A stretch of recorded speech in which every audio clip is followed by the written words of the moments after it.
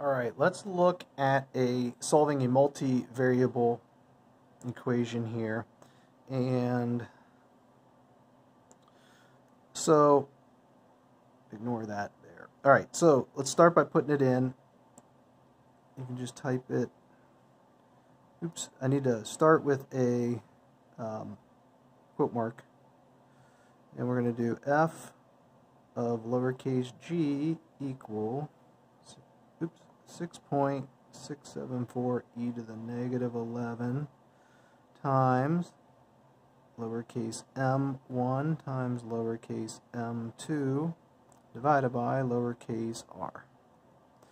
Type that in and put it on the stack, and then under my custom menu I have a solver button that stores that in a variable EQ, the default, and then starts the solver. That does not take long to do without that shortcut, but that shortcut's nice. So here, let's say our mass 1 was 10 and our mass 2 was 15, and our radius we didn't know, but we knew it was the square root of 10, so you can just do 10 square root and then store it in R. And then if I want to solve for FG, I hit purple and then FG, and we get our answer. I didn't have to do anything to use these special variable names, they just work. Now, let's say I want to now use the result of, or I also want to use M2 in a calculation. I mean, it could have been FG. Actually, let's do FG. Let's say that for some reason I want to do 5 times that force of gravity. All I have to do, I'm going to clear this just to make it more clear. Let's see, clear the screen. I can hit this purple, and actually no, that's solved. Green, and that'll pull it out. So these each are storing a number right now, and if I hit green, it pulls it to the stack, and then I can just say, oh, well, I forget what I said now, but let's say it was 5 times that amount of gravity. I'd do 5 and then hit times, and then I have that answer. I've stumbled onto it, but so far, if you want to use, here I'll show you what happens. I want to use FG, so alpha, F, and then I want a lowercase g, and then I want to do equals 6.674. And what I'm going to do is I'm going to shortcut this real quick, because what you'll see is it does not like dynamically. So if I hit enter or OK, I get a syntax error because it doesn't know what those variables are. So I'm just going to cancel it. Escape. I'm going to go into program, and for that app you go in here. I'm going to do some more research on this, I think, but anyway, for now this is the only way I know to do it. You would have to go in here and you have to add it. So you have to type there. I know you can grab these commands also from like a list, but by the time I find it I could just type it in. So FG, I need to define that. I'm going to use an M1. M1, we're going to use an M2, and we're also, since it's lowercase and I'm not in, whatever, for whatever reason the solver runs in the normal mode and only supports uppercase, so I have to declare a lowercase.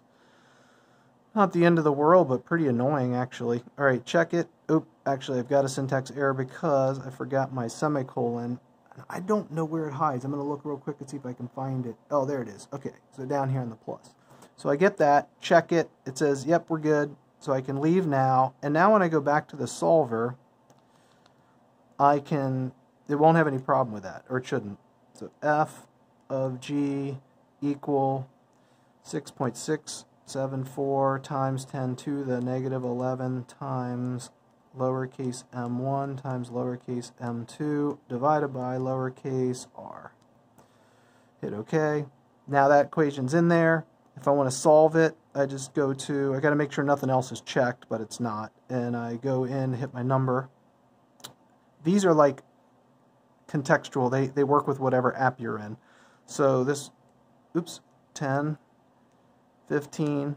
This is the square root of 10, but it does let me do that here also. I'm not sure how complex it'll let me go, but it works fine. Then hit solve. Great, there's our answer. Now let's say I want to be able to use the value 3 times m2. So, or sorry, no, we did 5 times FG is what we ended up doing. I wrote an example here and didn't do it. So 5 times FG. So the only way I know is you go back here and you do 5 times, and you actually have to type it. Alpha F, not horrible, but not as convenient as just hitting one key and grabbing it out of memory. There you go. I hit on to another way of doing dynamic, multi-letter variable names that I think might be better for the prime. So let's look at this. The idea is, it doesn't matter what mode you're in. It doesn't actually matter what app you have last run.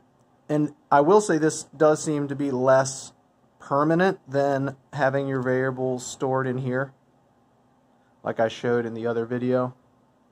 But this is easier because it's just, like I said, more dynamic. So if I wanted to put this in, we could just start by saying take 0 and store it in FG. And when you do that, it'll say, do you want to create a variable? Well, that's handy. We'll just say OK.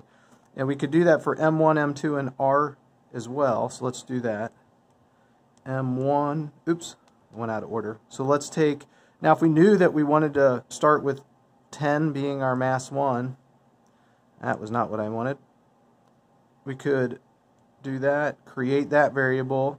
We could take a 15 and store it in M2.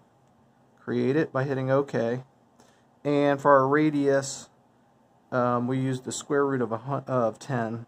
So I could do square root 10, enter that, and then store it by hitting that stow soft key into R. Now when we go into our solver, oops, when we go into the solver here, we can define our equation.